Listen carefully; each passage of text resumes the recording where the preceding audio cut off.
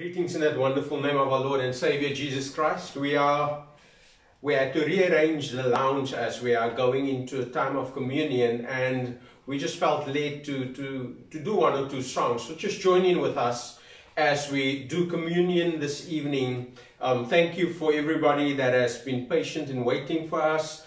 We had one or two technical issues with just rebooting the Wi-Fi, but we are here and we are ready to praise the name of the Lord. Welcome, Trinity Life Church, to our communion service. Amen.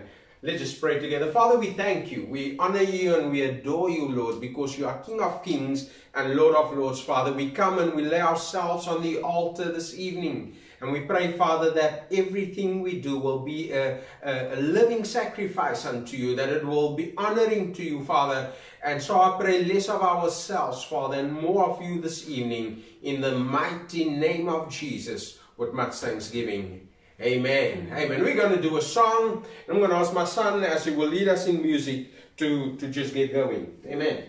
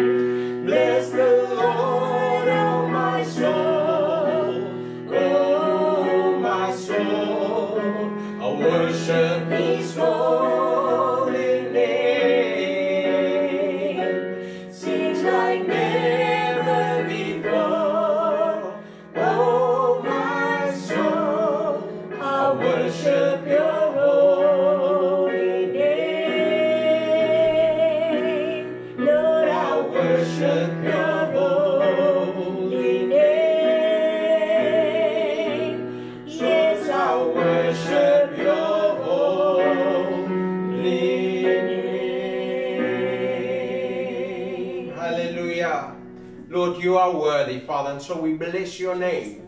We magnify your name, Father, because you are worthy of all honor and glory.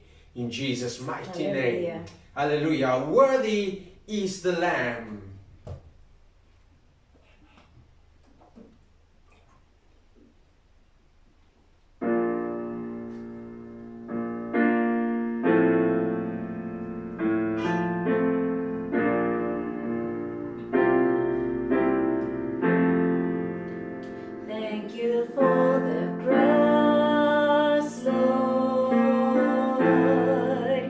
Thank you for the price you paid, bearing all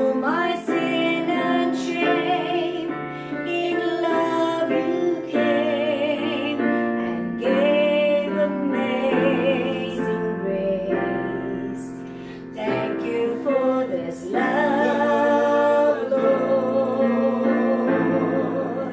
Thank you for the nail-pierced hands. Wash me in your cleansing flow. Now all I know, your forgiveness and embrace.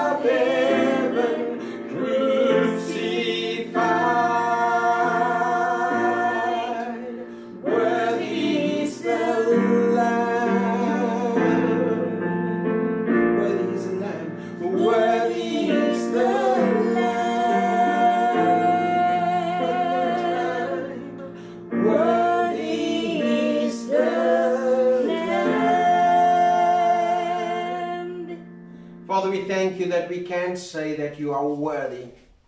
And Father, even when we don't say it and don't want to acknowledge it, you remain the King of Kings and the Lord of Lords, oh Father.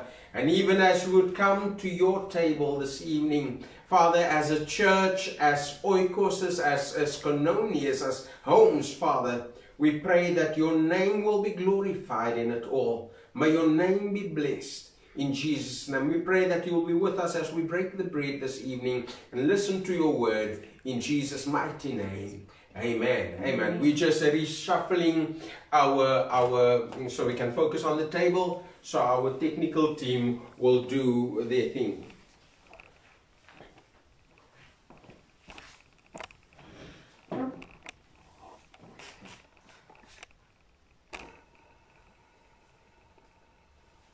Are we getting there? Yeah.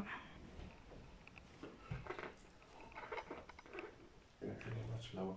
It's fine. Everybody.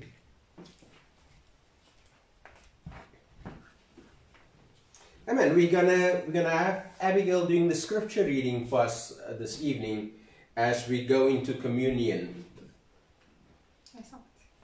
Okay, so this evening's scripture reading will be from 1 Corinthians 11, from verses 20 to 26. Therefore, when you come together in one place, it is not to eat the Lord's Supper. For in eating, each one takes his own supper ahead of others, and one is hungry and the other is drunk. What? Do you not have houses to eat and drink in? Or do you despise the church of God and shame those who have nothing? What shall I say to you? Shall I praise you in this? I do not praise you. For I received from the Lord that which I have also delivered to you, that the Lord Jesus, on the same night in which he was betrayed, took the bread, and when he took the bread, and when he had given thanks, he broke it in remembrance of me. Verse 25. On Facebook, the photos are being taken, and we tend to do this continuously. And I want to say, whenever we do something to the indigent, to the poor, let it be to build them up and not to show them off as poor and as needy and further demoralize them and make them feel like nothing. Part of our work is to build up people, is to empower people, and not to make them feel worthless and like nothing. And I think that same sentiment comes true as the Bible says, you come here with your fancy foods and you make those who have nothing feels inadequate. And the Bible says we need not to do that. But when we come together, there is one focus, and it is Christ Jesus. When we come together as the body of Christ, it is one focus, and our minds are set not on tradition. Our minds are cleared from anything that distorts that which Scripture says. And Scripture says, in remembrance of him. And this is Jesus speaking just the night before he was crucified. In remembrance of him. He said, this is my body which is broken for you. He said, this is the cup of the new covenant, my blood. When you drink it, do it in remembrance of me. And this evening, as we prepare our hearts, and I believe that you are ready to join in with us, and that as you have prepared the tables at your households, I want to say here this evening, we dare not think of anything else at this stage. We dare not think of anything else at this stage. This is a blanking out, putting up our blinkers and just see Christ before us. It's just about, in remembrance of him, just about ordering our minds and our thoughts upon the cross of Jesus. Just before, in my preparation, I was thinking of maybe playing the Passion of the Cross to help us just focus. But God is calling us. Jesus is commanding us in this. Do this in remembrance of me. And to us as a family, pardon, when we come to the table, it's not about who's next to us. It's not who's our buddy next to us, who the girlfriend or the boyfriend is at that point. But it's all about who Christ Jesus is and what he was about to do on the cross of Calvary. So we clear our minds, we clear our thoughts, and we focus on Jesus in remembrance of me, he says. And after he said it and thanked, he broke the bread and he said, this is my body, which is broken for you. You know, COVID-19 is causing us to not be able to meet. Some churches have come together, ourselves and many others have decided it's too early, it's still too dangerous to do so. So we continue online, we continue live streaming. But this whole 2-3 months that we've been at home, as just one reiterated what the Bible is saying, this is my body which is broken for you. And because we are the body of Christ, we are now not in the corporate worship, but we are broken and we are in our oikoses, our small fellowships, our households, and we are meeting around the table as a broken body. But even in the brokenness, there's wholeness and there's the power of God at work. So you might feel that you're losing out because we're not meeting together. And yes, we need to meet together, but a time will soon come, beloved. But even as you're sitting with your family, even as you're sitting with your wife, you might be sitting alone. As we come to the table of God, know that the power of God, God's presence is with you when we meet around the table. And the Bible says, he broke the bread and he said, take it and eat it. And as I share with thank you. Just where you are, just for one moment, as we celebrate the death of Christ and his broken body of which we are part of, I just want you to become quiet, to close your eyes, and just to thank God for the cross. Thank him that we who were once not, we who were a people that did not belong, he created the space so that we can be called children of God. Just for a moment, become quiet in your spirit and just thank God for this opportunity that was given to us through the death on the cross. Let's just pray together and just become silent together.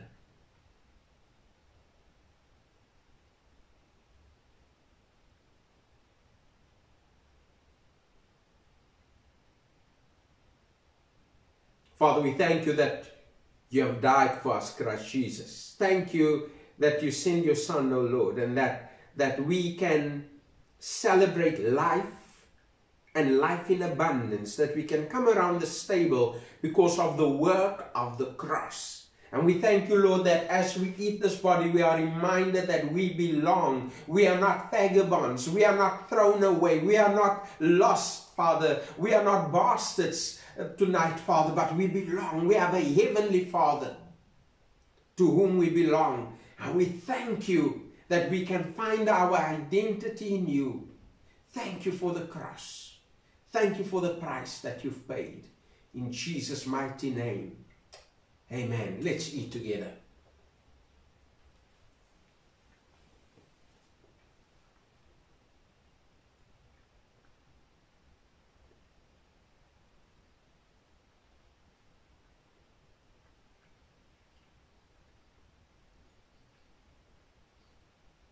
I want to say that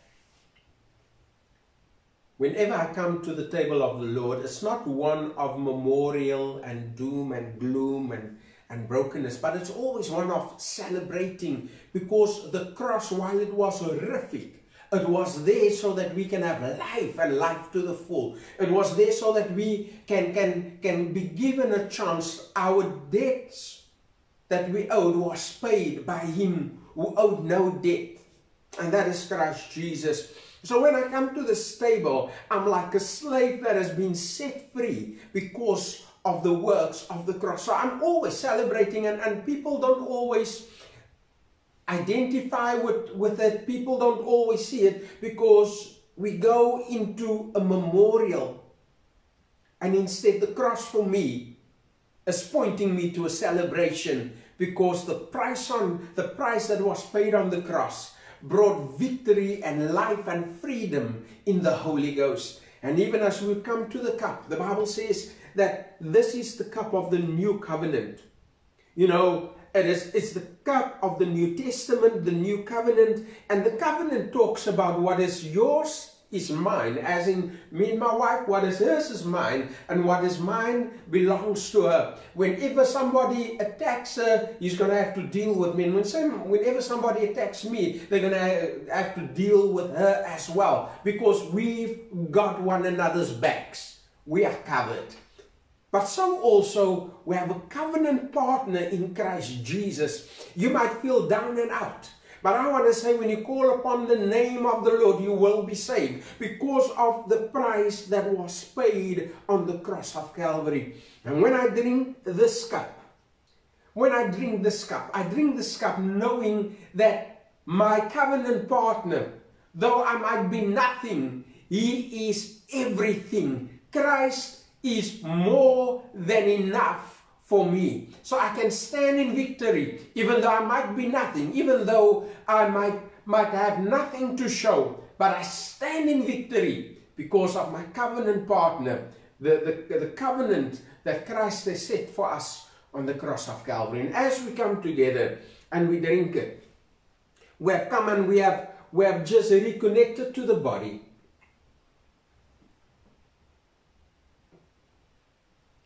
We have come and we've reconnected to the body, and we thank God. But this evening, I want you to thank God that you've got a God who's not afar off, but He's a God of nearby, says the Word of God. We have a God who is a friend that sticketh closer than a brother. He will never leave us nor forsake us, says the Word of God. So if you feel down and out, connect to the power source, Jesus Christ. If you feel alone, I want to say just call upon the name of the Lord. He says He will never leave you nor forsake you. And as we drink, let us do so celebrating. Let us pray and thank God. Father, we thank you that we can be the head and not the tail, that we can be first and not last, not because of our own doings, but because of everything you have done and is still doing in our lives. We thank you that we can be on victory ground just because we are connected to you. And so I pray to everybody that might feel down and out, that might feel lost at this moment, that might feel as if they are in a doldrum, as if they are just spiraling downwards, that they will know that when they look up to the Lord, like Psalm 121 is saying, I lift my eyes to the hills, from where cometh my help. My help cometh from the Lord, the maker of heaven and earth. And so we come with that celebration, with that confidence, and we take this cup up and we thank you, O God, in Jesus' mighty name. Amen. Let's drink in victory.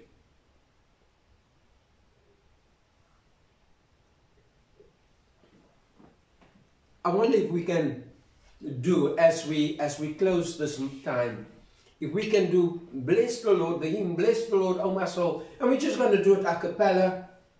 My voice is gone now with preaching and just getting excited about the things of the Lord. But we're going to sing, bless the Lord, oh my soul. And I want you, in your family, in your households, if you are sitting alone, just sing it with us and just celebrate the Lord, because He has done great things. Hallelujah. Amen. Give us a key there, babes. Bless the Lord. Is that right? Bless the Lord, oh my soul, and all that is within me. Bless His holy name. Let us bless the Lord. Bless the Lord, oh my soul, and all that is within me. Bless His holy name. He has done great things. He has done great things. He has done great things. Bless His holy name. Let us bless the Lord. Bless the Lord, oh my soul, and all that is within me. Bless His holy name. Father, we pray that as we go into this week that lies ahead, that your hand of protection will be upon your children. Father, that we will live lives that is holy and acceptable and pleasing unto you, O God. Thank you for the cross. Thank you that your the salvation that you have rendered to us didn't come easy, didn't come cheap. You paid the ultimate price. so that we can be free. May your name be glorified in the mighty name of Jesus with much thanksgiving. And all God's children say, Amen. Amen. Be blessed. Amen.